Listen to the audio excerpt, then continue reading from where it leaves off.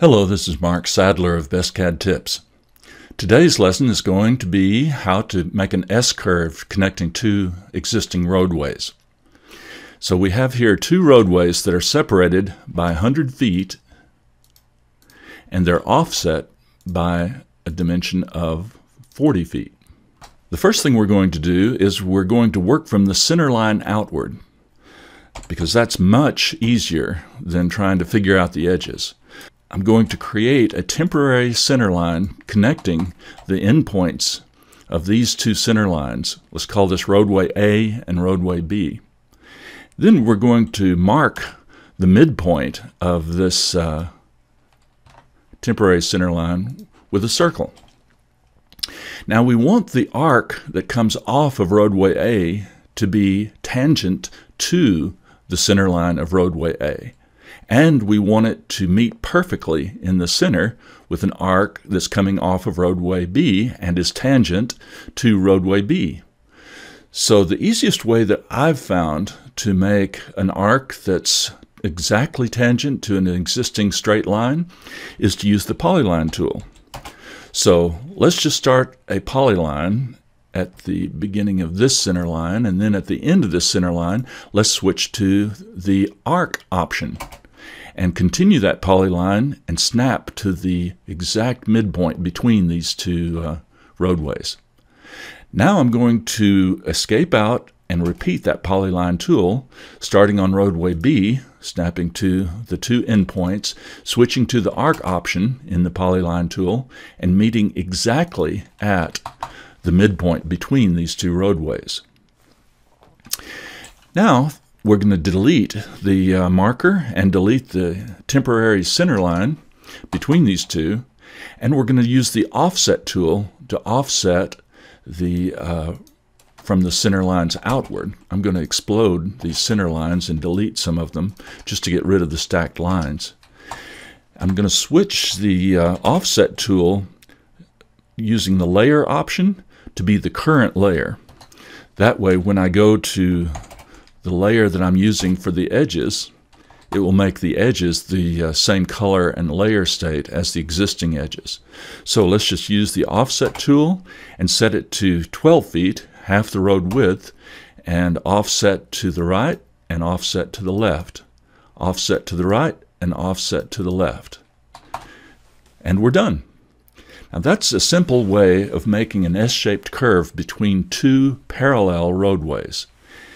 The next part of the exercise is going to be to make an S-shaped curve between two non-parallel roadways. Here I've set up two 24-foot wide non-parallel roadways, and we're going to again start by finding the exact midpoint between the two endpoints of the center lines. So I'm going to go from center line to center line, and I'm going to mark that with a circle. Now let's just study what we have so far. We have two angles that are not equal between the center line of the existing road and the new temporary center line of the S-curve.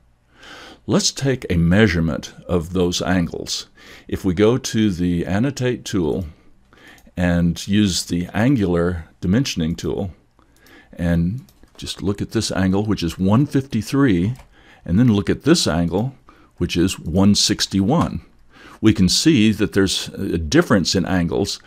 This one is a smaller angle, and this one is a larger angle. And what I've found is that you have a choice now of either using, we want the two S-curve radii to be the same.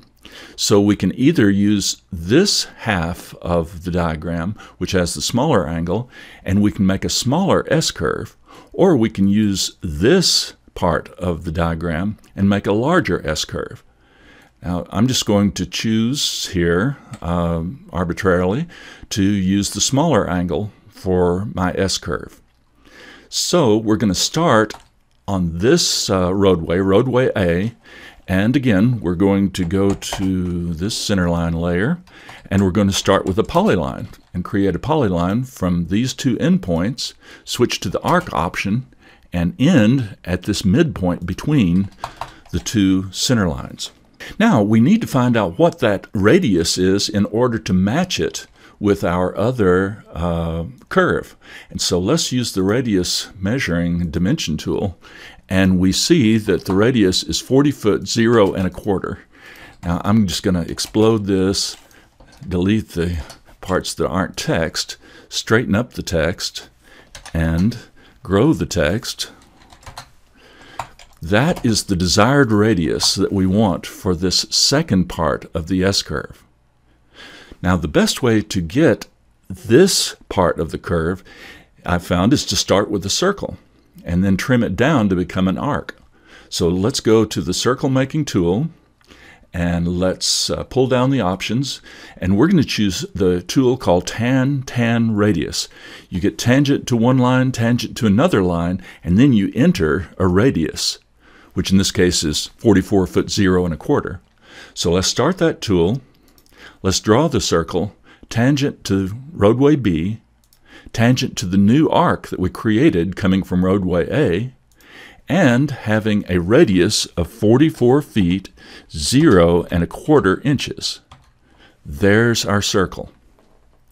And now you can see that while it meets perfectly here in the middle, it does not meet perfectly here because, again, we chose the smaller angle to make this, and we now have to extend this roadway upward to connect with that tangent circle.